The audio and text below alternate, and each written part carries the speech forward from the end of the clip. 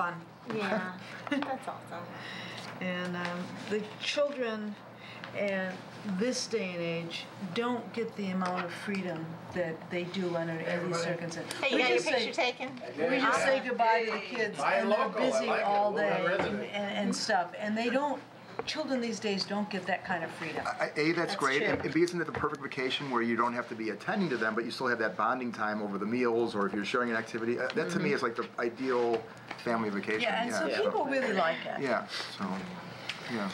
All right. Okay, we're all here. Okay. Rick?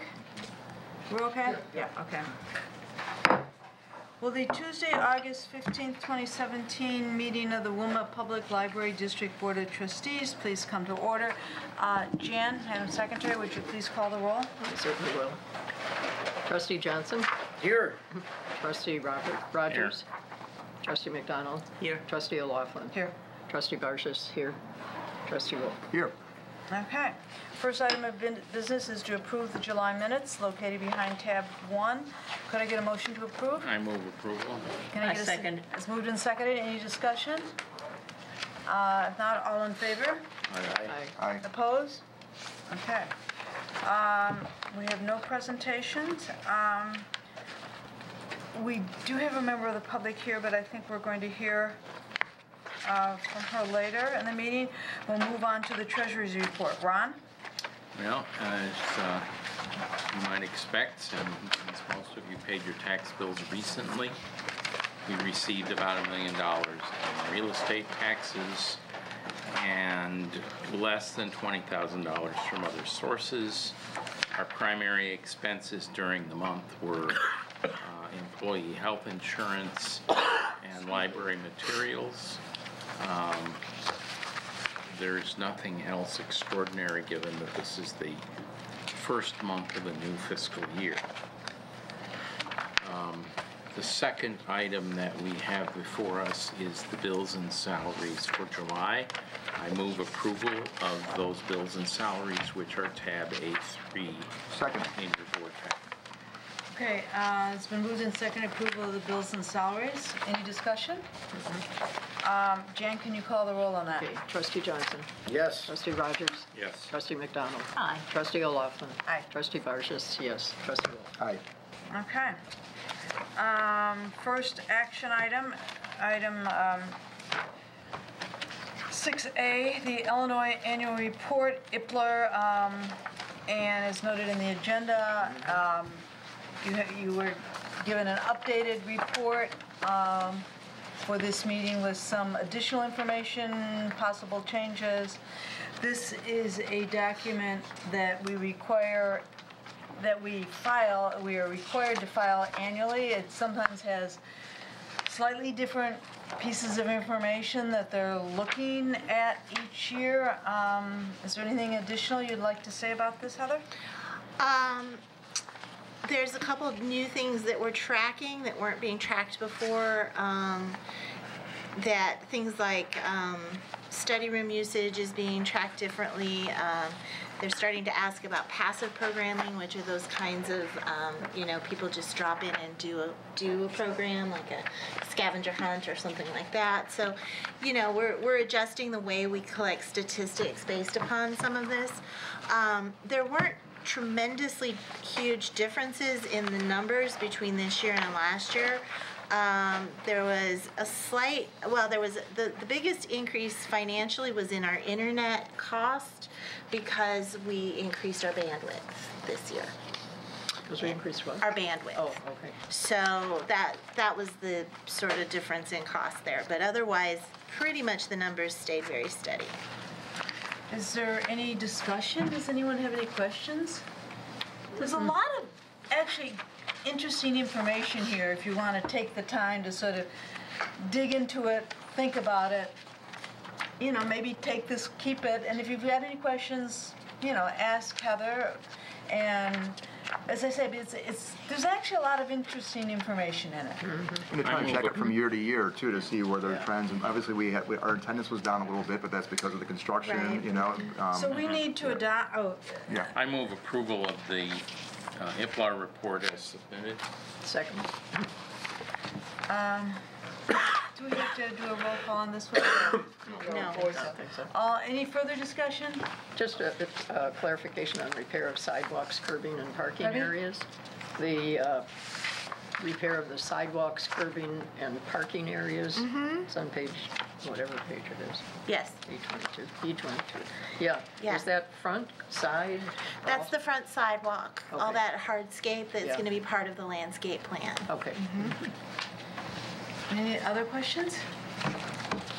Okay, all in favor of approving the IPLA report? Aye. Opposed? None. Okay, the report is approved. The next item is the item located behind tab 4, and that is Anita Cox. Tab 5. Did I say? Yeah. Tab 5. And you have the materials there. Yeah, we're going to be. And is there?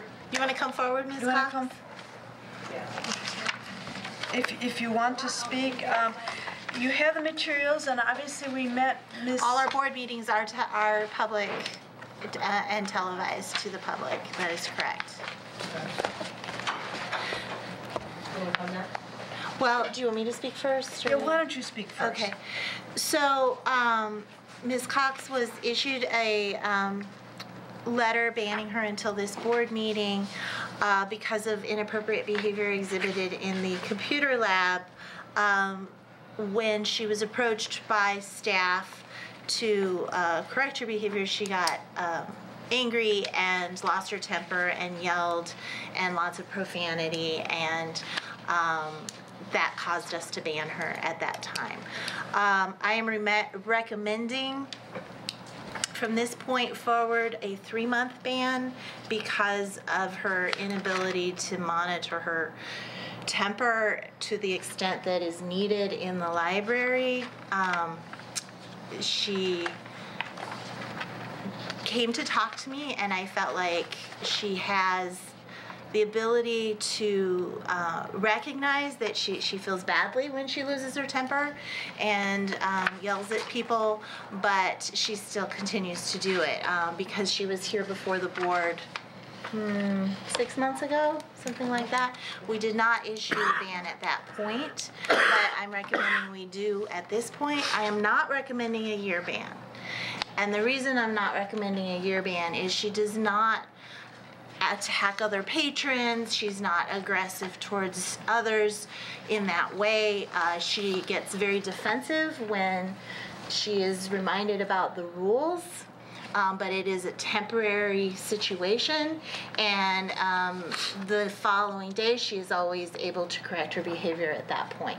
So that's why I'm recommending the 3-month ban. Okay, thank you. Ms. Cox, would you like to address the board?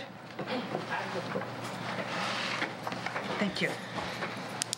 Hi, I'm Lanita Cox. All that seems like it's fabricated. I did not lose my temper. The only reason what happened was I was sitting at the computer lab. As I was sitting at the computer lab, I was the guy that sits in the computer lab. Every time I say something, I could cough. He'll come over here and say, "You're too loud. Turn your radio off. Stop laughing. You're too loud." A guy come in there, him and his a young adult. He came in. He started hollering. He sat down at the computer next to me. So I picked up my phone. I was already taking pictures of the stuff that was on the computer because I use it to keep all stuff in my phone. So the guy sat next to me, and he hollered, "Dad!" And I turned around, and I looked at him. He didn't move. Lanita still sit there. So I'm watching. I ain't say nothing. So the dad come over. They communicate. They talking. Dude didn't ever get up and say anything. I think that's inappropriate. Why you keep addressing me? Why I keep them on? Every time I turn around, you approach me if I call. So the pictures was going. My phone was new. And it was going click, click, click, click, click. So I was trying to take it, and try to get it level to see if it stopped clicking. Apparently something happened. They started thinking I was taking pictures. Runs out, tell security that I took pictures. Dude come in there, he hollered. He didn't say, "Are you taking any pictures? You can't take it, people not." "No, you can't do that. You can't be coming." He run up, brushed up. "You can't be taking pictures." I'm like, hold on. It ain't against the law. I ain't mad. It ain't against the law for me to take pictures of anybody, which I should have took pictures to prove that this here thing that they was doing, I felt racist, I felt discriminated against. Every time I come in the library, you got to address me inappropriately for whatever reason, unnecessary. I cough, you come up to me and tell me I'm wrong. No, you can't take pictures, you got to come out. Okay, fine, everybody got to go. So, but your security is so breathless. He runs up. He don't talk to somebody. He don't come and address you nicely or whatever, appropriately. Hey, you know, you can't take pictures. You can't do this. And, you know, try not to if you're doing it or whatever. Everybody got to get up. So I took Stowe back, and I took the picture of the library. He wasn't standing in front of me. Now, he's pushing chairs. He see me standing there taking a picture. He jumps right in front of it. Now, he in the picture. He say, He runs back out there and tell him again. She in there taking pictures of me.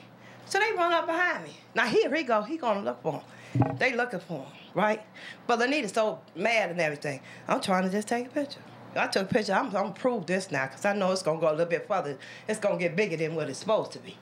Lanita, you know, abruptly, you know, we talk about this behavior, talk about the problem, but I tell them what's going on. Now here they follow me. You know, you got to get out. You got to go out. So all of a sudden now he running all up on me, door security. Now he all in my face. Now he about ready to jump him, push me out the door at this picture. See, and they tell me anytime you feel like your life is in danger or inappropriately done, you need to take a picture of it. Get proof. This is my proof. Lanita don't have no problem coming up here. So I tell him he run up in my face. Then that's when I curse. You know, put my hands, get the F out. Come on, you got to go. Now I might have said that. That ain't enough to put nobody at the library. Come on, you being a little bit too extensive now. That ain't even enough. You know, for me, and then you run up on me like that. I'm a woman? Come on, what am I supposed to do? Now you all up in my face.